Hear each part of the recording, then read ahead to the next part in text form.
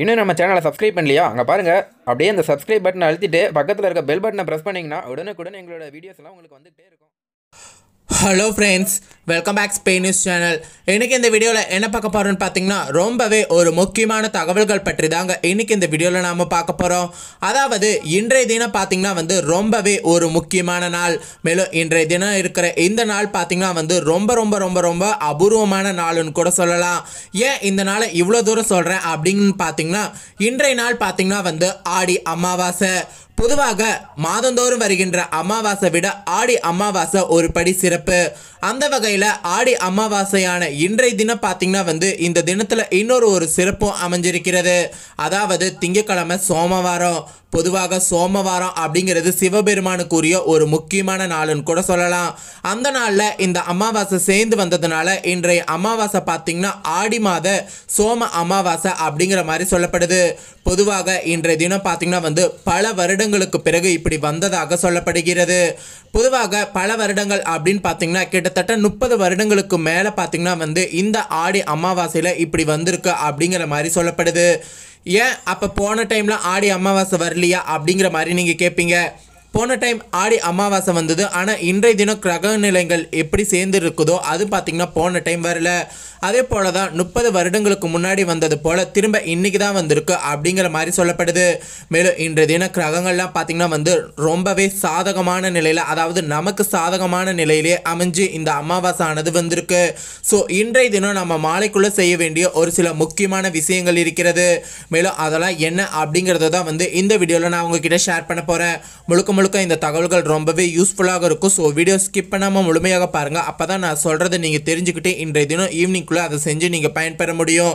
வாங்க இப்போ வீடியோக்குள்ளே போய் அதை தெரிஞ்சுக்கலாம். அதாவது இன்றைய தினம் பார்த்தீங்கன்னா அமாவாசை திதி, அதே போல் திங்கட்கிழமையும் சேர்ந்து வந்திருக்கின்ற ஒரு முக்கியமான நாள். ஸோ இந்த நாளில் இந்த அமாவாசை வந்ததுனால இதனை ஆம சோமவாரம் அப்படிங்கிற மாதிரி சொல்லுவாங்க. அதே போல் இந்த நாளில் பார்த்திங்கன்னா பல கிரகங்கள் நமக்கு சாதகமாகவே அமைஞ்சிருக்கு.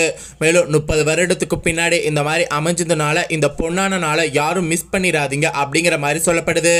பொதுவாக இன்றைய தினம் காலையில் எந்திரிச்சு முதல் வேலையாக குளிச்சு முடிச்சுட்டு அதற்கு பிறகு தர்ப்பணம் கொடுத்துட்டு அதற்கு பிறகு நம்மளுடைய முன்னோர்களுக்கு பார்த்திங்கன்னா சில வழிபாடுகள்லாம் செய்யணும்.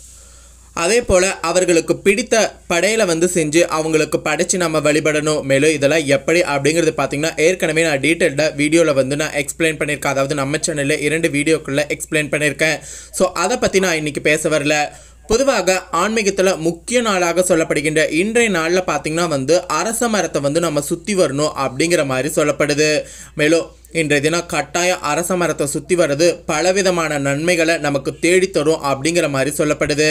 அந்த வகையில் இன்றைய தினம் ஏன் அரச மரத்தை சுத்த சொல்கிறாங்க அப்படின்னு பார்த்திங்கன்னா, அரச மரம் அப்படிங்கிறது பார்த்திங்கன்னா எல்லா விதமான நன்மைகளையும் தரக்கூடிய ஒரு முக்கியமான மரம். அந்த மரம் தெய்வீக சின்னமாகவே பார்க்கப்படும். மேலும் அந்த மரத்தை சுற்றுறதுனால பலவிதமான நன்மைகள் ஏற்படும். பொதுவாக நமக்கு ஏதாவது தோஷங்கள் இருந்ததுன்னா அந்த ஜோதிடர்கள்லாம் நமக்கு சொல்லுவாங்க, இந்த மாதிரி போய் அரச மரத்துக்கு இருக்கிற பிள்ளையாருக்கு தண்ணி ஊற்றி நீங்கள் சுற்றிட்டு வாங்க, கண்டிப்பாக உங்களுடைய தோஷங்களை நிவர்த்தி ஆகும் அப்படிங்கிற மாதிரி சொல்லுவாங்க. அதற்கான காரணம் என்னன்னு பார்த்தீங்கன்னா அரச மரம் அப்படிங்கிறது பார்த்திங்கன்னா அது தோஷங்களை நீக்கக்கூடிய ஒரு சக்தி வாய்ந்த மரம் என்று கூட சொல்லலாம். மேலும் அது பார்த்திங்கன்னா காலங்காலமாக சொல்லப்பட்டிருக்கின்ற ஒரு உண்மையாகும்.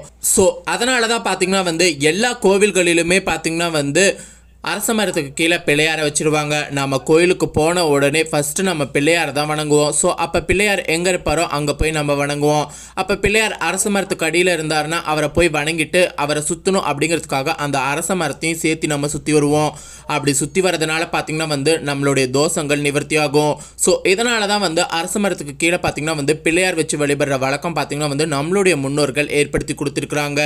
மேலும் இத்தனை நாள் இது நிறைய பேர்த்துக்கு தெரியாமல் இருந்திருக்கும். இனி தெரிஞ்சிருக்கிறீங்களா? கண்டிப்பாக இனிமேல் கோவிலுக்கு போனீங்கன்னா அந்த கோவில் அரச மரம் இருந்ததுன்னா கட்டாயம் அந்த அரச மரத்தை சுற்றிட்டு அதற்கு பிறகு பார்த்திங்கன்னா நீங்கள் அந்த கோவிலில் எந்த சுவாமி இருக்காங்களோ அந்த சுவாமியை நீங்கள் வழிபாடு செய்யலாம்.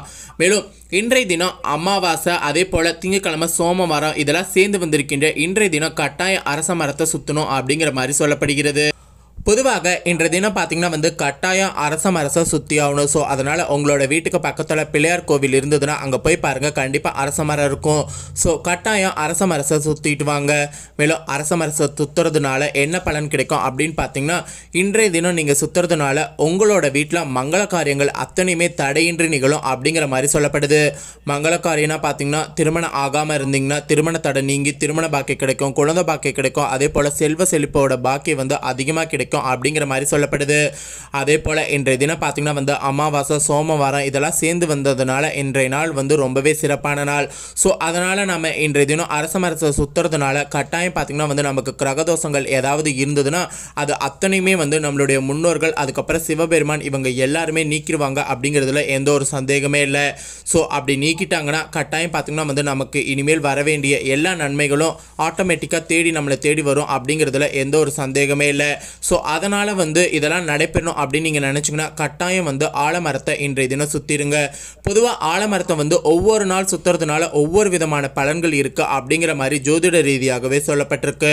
அந்த வகையில் அது ஒவ்வொரு நாள் சுற்றுறதுனால என்ன பலன் கிடைக்கும் அப்படிங்கிறத வந்து இன்னொரு வீடியோவில் நான் டீட்டெயிலாகவே எக்ஸ்பிளைன் பண்ணுறேன். இன்றைக்கி இந்த வீடியோவில் இன்றைய தினம் சுத்த வேண்டியதற்கான முக்கியத்துவத்தை மட்டும் நம்ம தெரிஞ்சுக்கிட்டு இன்றைய தினம் மாலைக்குள்ளே நம்ம அதை செஞ்சிடலாம்.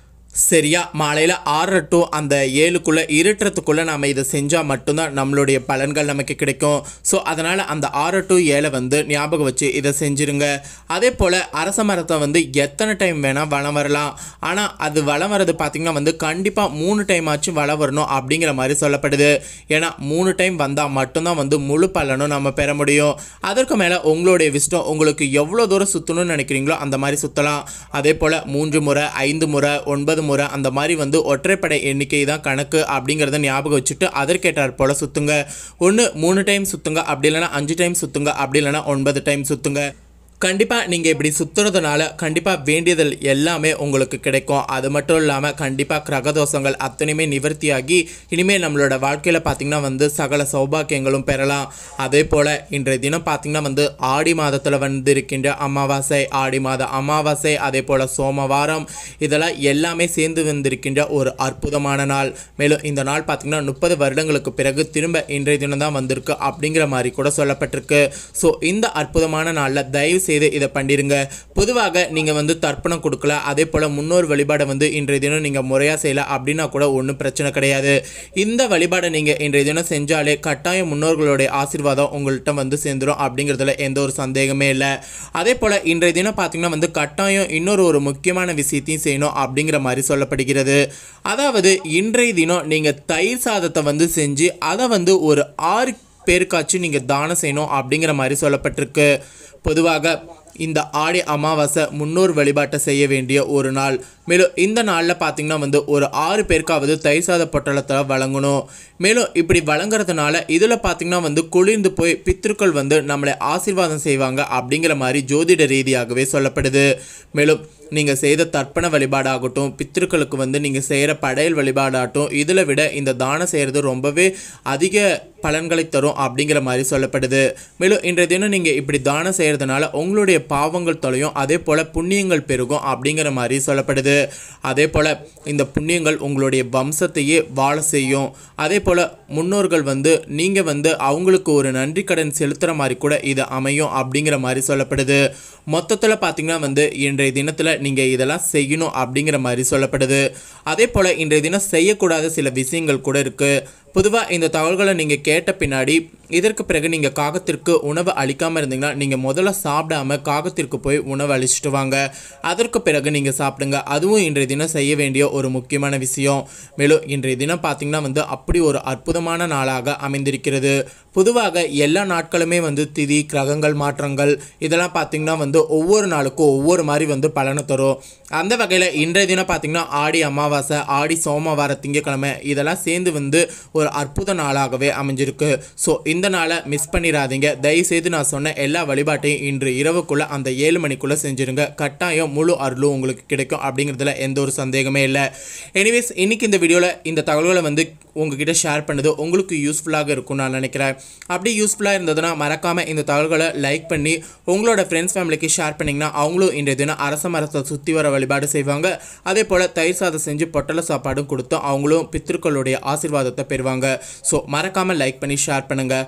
மேலும் இதே போல் புதிய அப்டேட்டான தகவல்களை தெரிந்து கொள்ளும் நீங்கள் நினச்சிங்கன்னா மறக்காமல் நம்ம சேனலை சப்ஸ்கிரைப் பண்ணுங்கள். கூடவே பெல் பண்ண ப்ரெஸ் பண்ணுங்கள். எங்களுக்கான சப்ஸ்கிரைபரை இன்க்ரீஸ் பண்ணிக்கிட்டே இருங்க. வேறு ஒரு புதிய அப்டேட்டான தகவல்களுடன் மீண்டும் உங்களை சந்திக்கிறேன். நன்றி.